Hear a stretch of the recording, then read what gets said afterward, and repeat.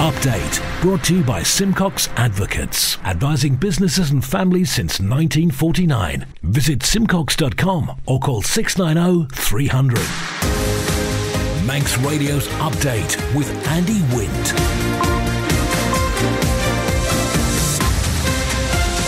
Faster my good evening, it's 5:30. This is Update for Wednesday, 9th of August 2023 from Manx Radio.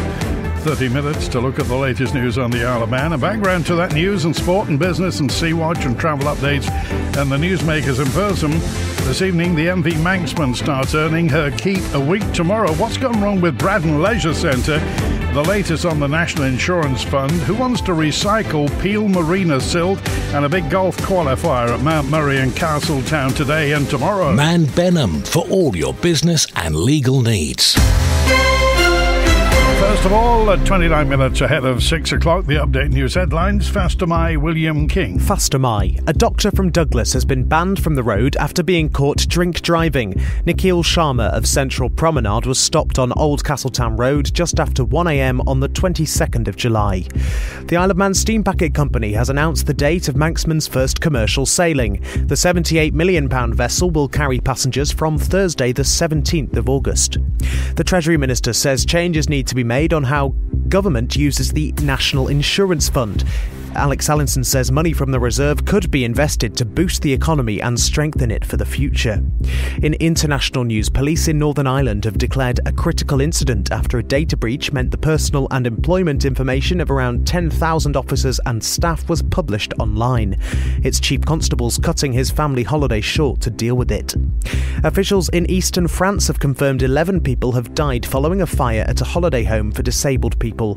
Prime Minister Elizabeth Bourne is visiting the scene on the border with Germany after it broke out early this morning. And Wolves have appointed Gary O'Neill as their new manager. He was sacked by Bournemouth earlier this summer despite steering them to top flight safety last year. Those are the Update News headlines. Man Benham. Contact us by phone, video call, email or face-to-face. We're happy to connect with you. Manx Radio Weather with Manx Glass and Glazing. Goromaya, thank you, William, from the Ronalds Way Met Office. No wind warning in operation for the North Irish Seas. State of sea is smooth or slight and dry this evening and cloudy. Some coastal mist and fog. Just a slight risk of some passing drizzle on a light to moderate southwesterly, but nothing spectacular. Down to 16 through the night. And for Thursday, Jordan, tomorrow is cloudy and humid with coastal mist and fog patches and spots of drizzle on a moderate southeasterly up to 22 degrees tomorrow.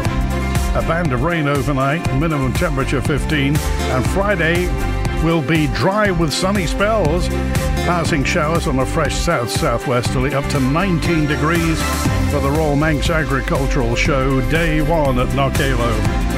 Tides on the way back in. High waters at 28 minutes to 7. Sunset 2 minutes past 9. Low water is at 18 minutes to 1 a.m. Sunrise 14 minutes before 6.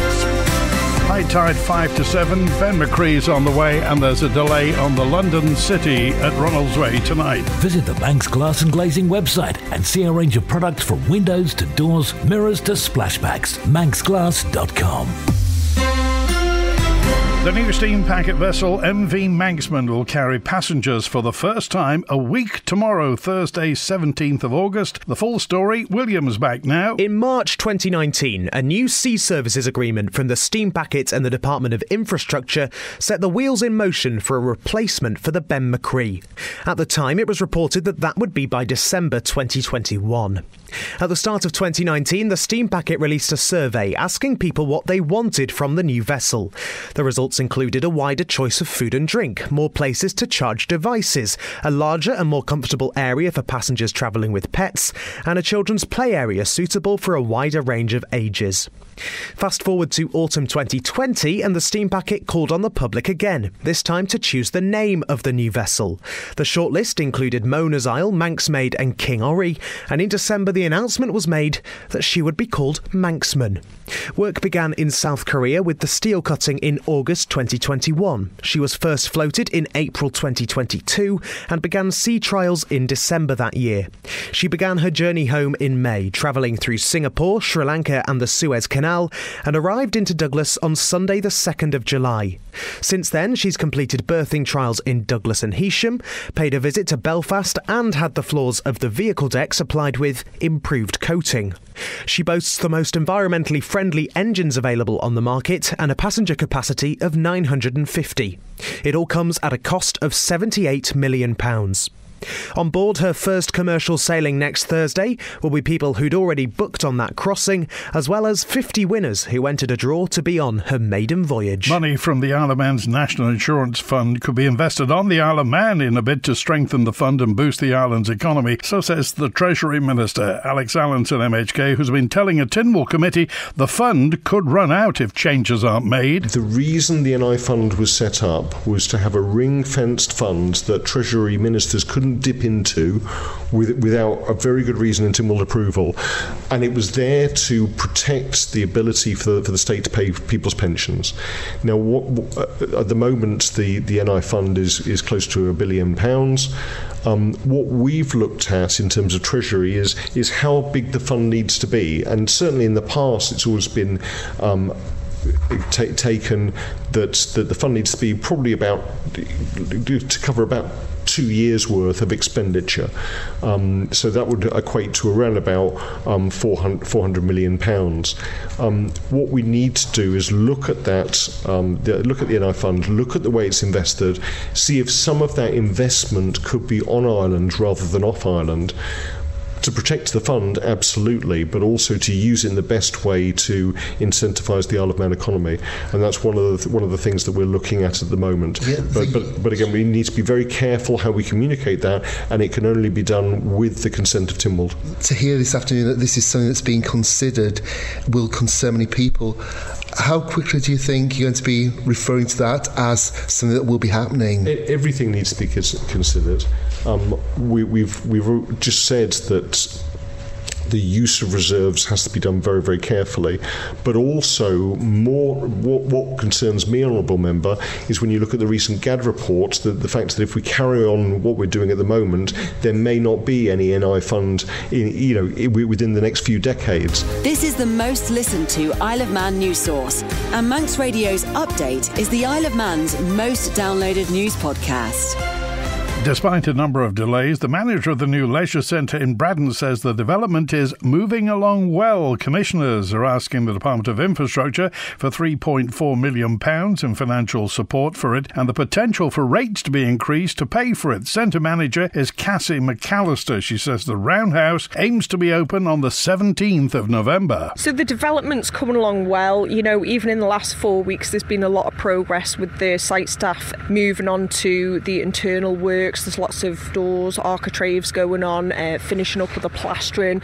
Out the back there's a lot of earth being moved in preparation for the cafe, seating area and outdoor play equipment. There's paths going in. There really is a lot of activity on site at the minute, so it's pleasing to see. We are looking at the 17th of November for handover, and then following that there's probably going to be staged opening depending on the tenants and what they need to do to fit their units out in preparation for opening for business.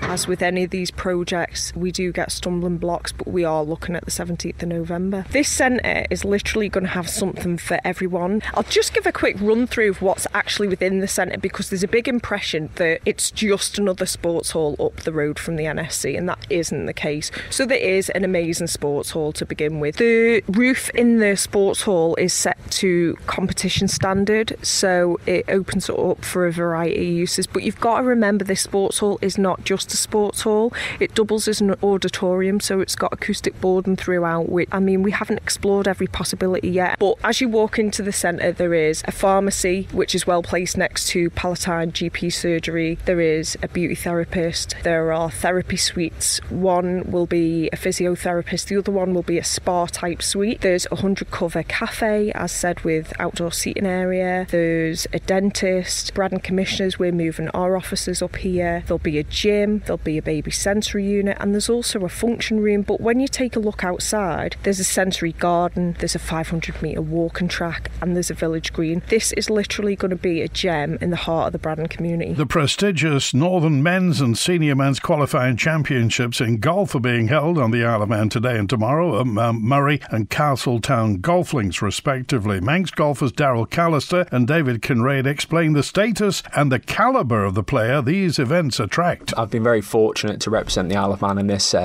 many times over the last sort of 10, 12 years, and the thing that I remember most is the quality of players that compete in it. So we've had Tommy Fleetwood, Danny Willett, Matt Fitzpatrick, and last time it was on the Isle of Man in 2015 we've had Alex Fitzpatrick and Matty Jordan, who recently had a good week at the Open. So I think the thing I remember most from it is just the quality of golfers that we get to compete against in this Northern Counties tournament. It's very prestigious for the Isle of Man and the Golf Union to be able to host this. The quality of the courses is certainly good enough on the Isle of Man, and it is great that we're able to hold these over here. It's probably the most pressure that I would feel as a Manx golfer competing, representing the Isle of Man.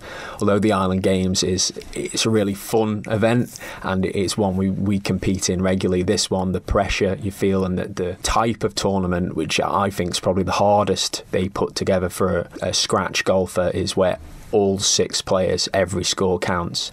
That definitely increases the pressure on the players. But, you know, it makes it more enjoyable to be able to compete in such a quality style of event. The other counties have infinite resources of numbers of players to pick from, and we have a limited number. But they're out there, they'll give their all, and there will be some absolute quality golfers out there who, in future years, like Daryl's just said, you'll see on the telly. Sea Watch with the Isle of Man Steam Packet Company. Motor vessel Ben McCree departed Heysham at 2:15. She'll be into the bay any moment now and onto the Linkspan just before 6 o'clock, departing at 7:45, arriving in Heysham at 11:30. Overnight departures 2:15, back to Douglas at 6 tomorrow morning. The fastcraft Manannan departed Douglas at 9 minutes to 3.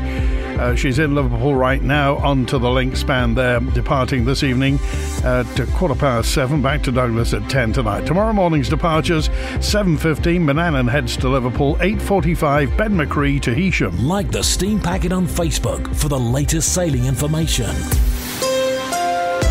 A pile of silt, actually tons of it, dredged out of Peel Marinas, sitting in a nearby store. It's been drying out for years. Now businesses are being canvassed over the possibility of recycling the silt from Peel Marina. Here's Lewis Foster. An age-old question: what do you do with 23,000 cubic metres of sediment? That's what was dredged out of Peel Marina in the spring of 2020 and 2021. It's been in a purpose-built temporary storage lagoon next to Peel Power Station, drying out ever since.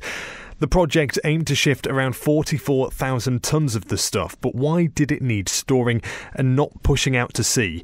The Infrastructure Minister at the time, Tim Baker, explained. It's an incredibly complex situation because of the nature of the silt, the contaminants that are in there, particularly the heavy metals, which are largely a legacy of the island's mining, particularly zinc and lead. Well, now research has suggested that soil treatment and grading could improve the quality of the sediment to such an extent it would no longer be classified as waste.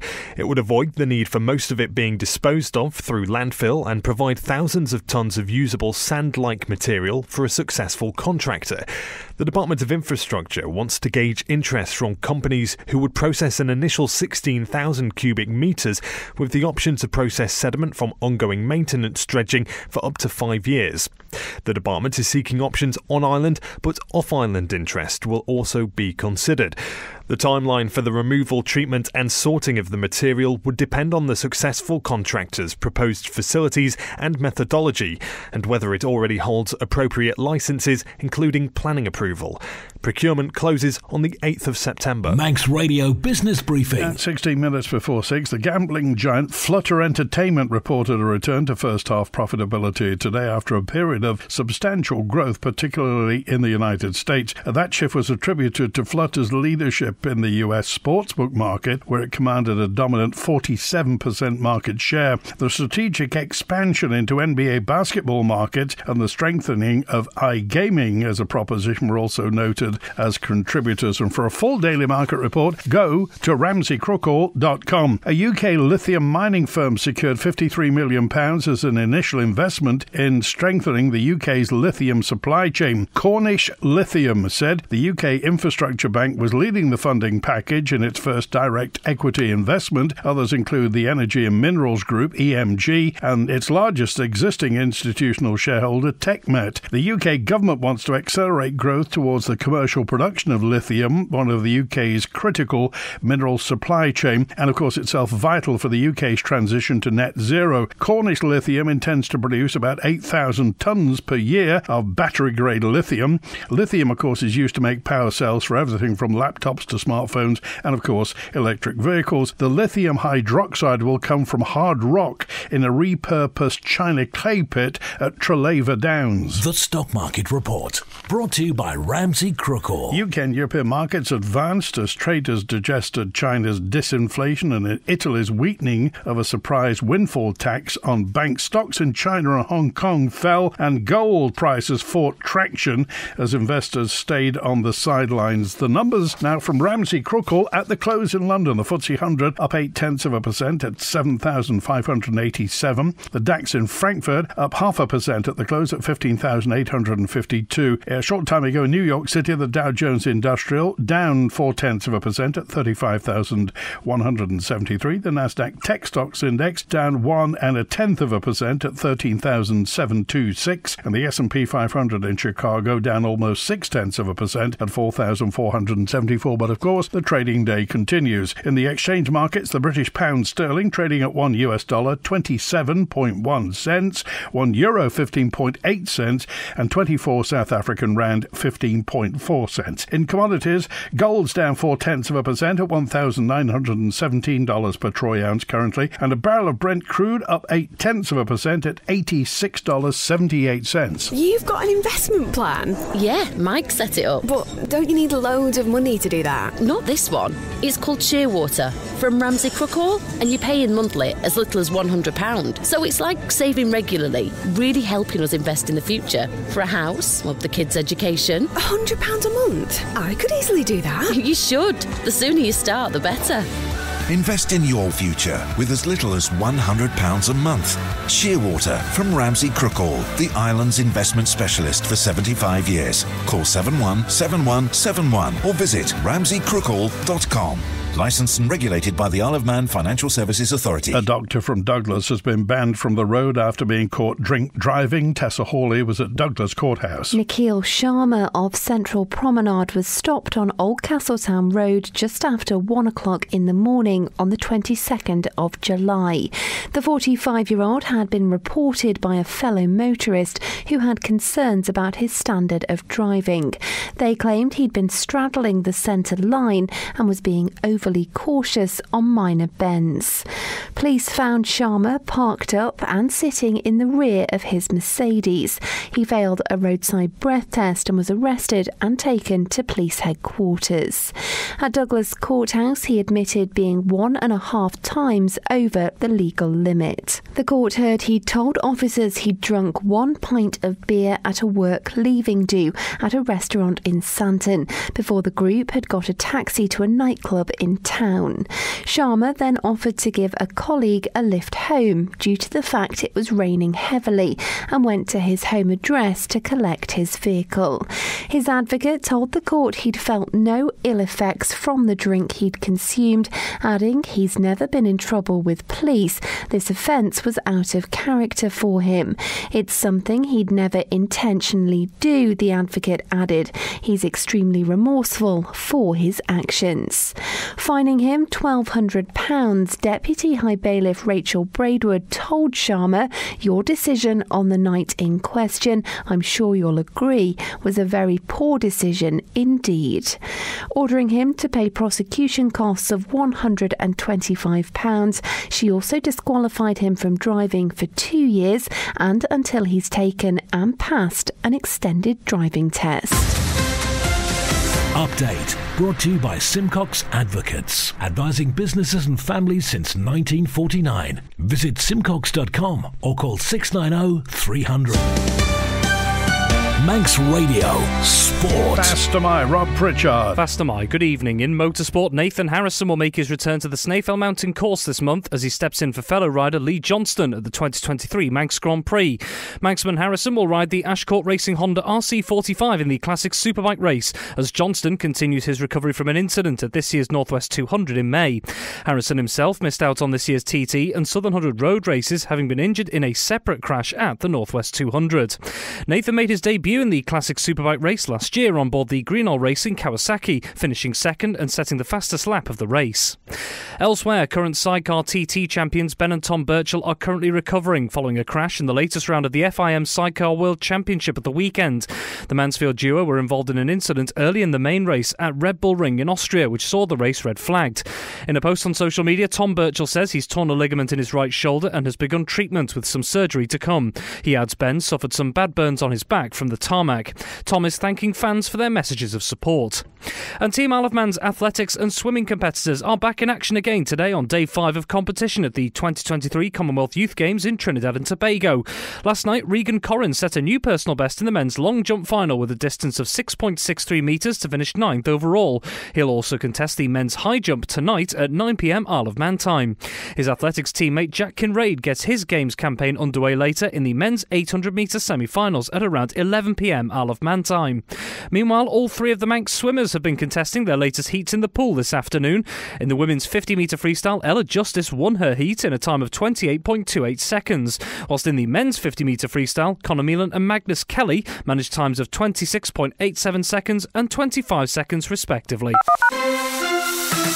Manx Radio Travel, driven by Quayside Tyres and Service Centre. Inbound at Ronaldsway, the Loganair 10 to 8 from London City will be in until 20 past 9. The 5 to 8 Loganair from Liverpool on time, and the 25 to 9 EasyJet from London Gatwick is on time. So outbound, 6 o'clock Loganair to Liverpool on time. The EasyJet will be returning to Gatwick at 5 past 9, and at London City will be delayed outbound as well. On the roads tonight, the mountain roads close between 6:30 and 10:30 from Barrule, Park, Ramsey and Craignabar for hedge and verge cutting. In Kirkmichael, 3-way signals on the main road for snagging. Blackboards has still got those 3-way signals for friction surfacing and line painting.